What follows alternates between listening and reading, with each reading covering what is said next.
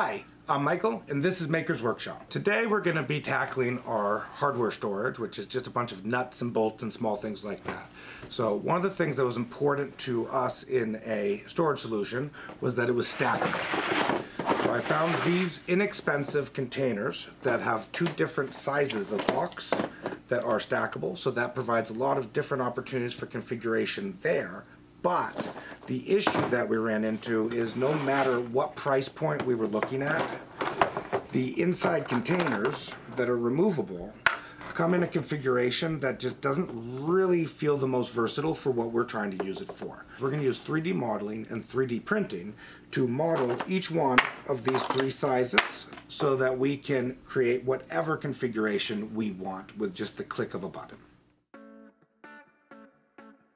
Before I start 3D modeling, I always measure the piece and take notes of specific dimensions as well as distinct characteristics of the object.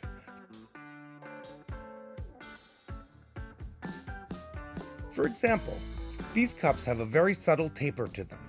Because I want the finished pieces to fit right in with the store-bought pieces, I took note of this to make sure mine matched. I made 3D models of all three sizes, even though I'm currently planning on using just the small size to allow me to change and modify them easily in the future without needing to go back to the design phase. Next, I opened up Shaper 3D. I started by creating the top and bottom of each cup. I then lofted them together to create the subtle taper.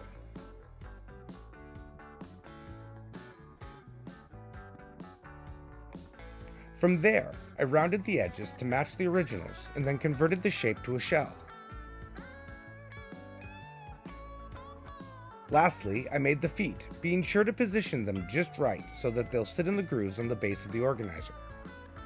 I'm putting all three of them on our Thingiverse account as a free download. The link will be in the description, along with a link to the exact organizers they were designed for. And then it was time for a test print.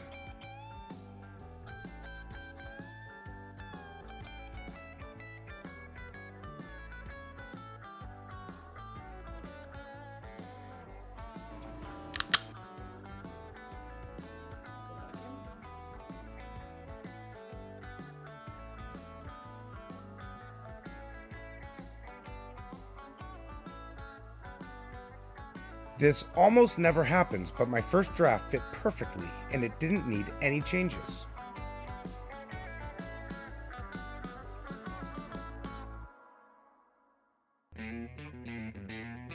Which meant I could start kicking out the big batches in lots of different colors. One of the things I love about this 3D printer is its ability to accurately print multiples on one plate. It made quick work of this particular project.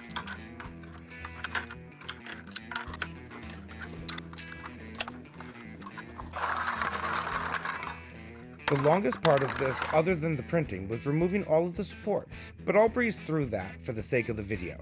And then I refilled the organizers so they were exclusively small containers. In my space, I'm going to use one color for each organizer. This will make it so if one gets left out, or if we're working out of multiple trays at once, it'll be simple to identify where they belong when it's time to pick up. I've also been taking the time to label each cup with exactly what is in it, so when it runs empty, I'll know what I need to buy.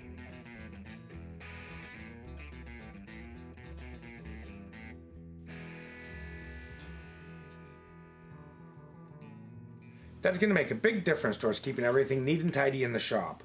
We didn't have a use for the bigger boxes in our designs, but if you do, everything will be linked in the description. We're going to make the 3D files free on Thingiverse, and we will also link the boxes that they were made for on Amazon, and they're also available at Harbor Freight as well. Between the 3D files and the trays, you have a very customizable solution for hardware and small parts. Until next time, I'm Michael, and this is Maker's Workshop. Thanks for watching, and don't forget to click subscribe.